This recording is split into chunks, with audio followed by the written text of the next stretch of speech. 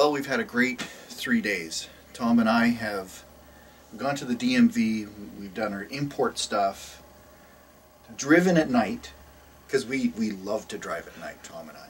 I don't know why it ended up being like that. But we've loaded a smart car, unloaded a smart, loaded a smart car, unloaded. We've gone for 2 trips on the highway, truck and trailer in tow. We're kind of sitting here relaxed this morning, and I'm going to ask a few questions of Tom. I'd like him to share with everyone what his plans are, what his dreams are. Let me turn the camera around for you. Well, Tom, sitting in front of your trailer is Micah, and where's he going to take you? Well, quite a few places, but I want to say before I get started on that, that in the introduction, Greg forgot to mention, and I found out that Greg really loves fish restaurants. So if any of you have the opportunity to go with Greg, make sure you take him out to a fish restaurant, because we really supported Anthony's restaurant here in the Anacortes area. Yes, we did. Yes. We certainly did. That was great. So where are my travels going to take me?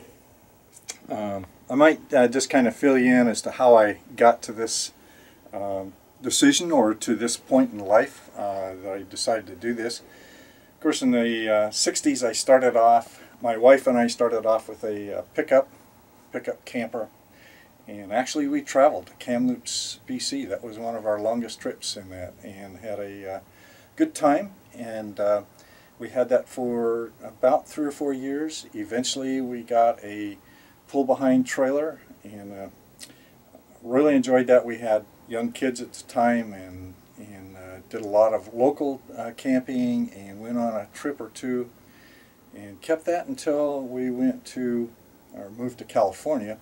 And then we got rid of all that stuff, because my sense of looking at campgrounds and facilities down there was that they were way too crowded, and it did not look like enjoyable camping to me. Eventually then I ended up with another pickup and a camper, only for a short time. We did some traveling through Oregon and Washington, and then decided to look at something a little more luxurious, I guess, in a sense, and began looking at fifth wheels, and ended up with the fifth wheel here, which I've had since 1999, and the longest trip that I've made in it was across the U.S., 6.5 weeks. We went across the U.S. and the northern area. We were in snowstorms and blizzards and all that stuff, and then we went the southern route through Arizona, California, and but it was very, very enjoyable. It's been a dream of mine for a good number of years. It started out probably in the 60s with the pickup and a camper. I didn't know whether I would like it, found that I really enjoyed it. Knew probably in the 70s sometime that what I really wanted to do eventually when I retired was to go full-time RVing. And always had that curiosity, the dream, the wanting to see America. And with the job that I had, I can say that I was in most every state to begin with. But those were only for short meetings. You'd get to see the inside of board meeting rooms, and maybe the outside of the building, a little bit of the city between the meeting room and the airport.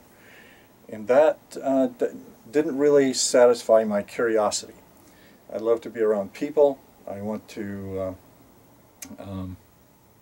see the local flavors of the area, be able to take in a lot of the cuisine, of course, and kind of fulfill that dream. This past year and a half, I finally decided that if I was going to fulfill my dream, I needed to get on with it, because time is passing on. And so I sold the place, sold everything, all the belongings and everything, and moved just what I needed into the fifth wheel. And that was a very, very traumatic experience. But I was a little concerned about what I was going to pull it with, and because it is a fairly heavy, it's not an extremely heavy fifth wheel. And I began searching on the website, and that's when I ran across the RVHaulers, and Greg and I did a lot of talking on the phone over that, and eventually decided that's just what I needed to do, was to go that particular route. One of the, and of course I needed to have a goal in mind as to what I wanted to do in my traveling, full-timing, and initially, and I'm still pretty much tied to that at this point in time, is I want to do the perimeter of the U.S., but at the same time I'm doing that is to do the lighthouses.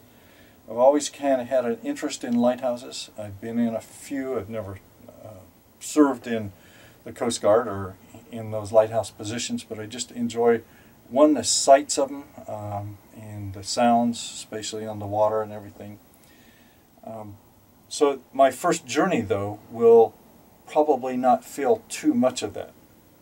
My first goal is right now I'm in Washington. I'll go to California to be with family, and then when I leave family in May, I will head to British Columbia and start at Vancouver, and I want to do the Trans-Canada Highway and go across to Nova Scotia or New Brunswick and that area, be there in September, roughly the first part of September, then do the fall colors down the eastern seaboard and go down the east coast as far as I can, and eventually head over to Kansas then, where I would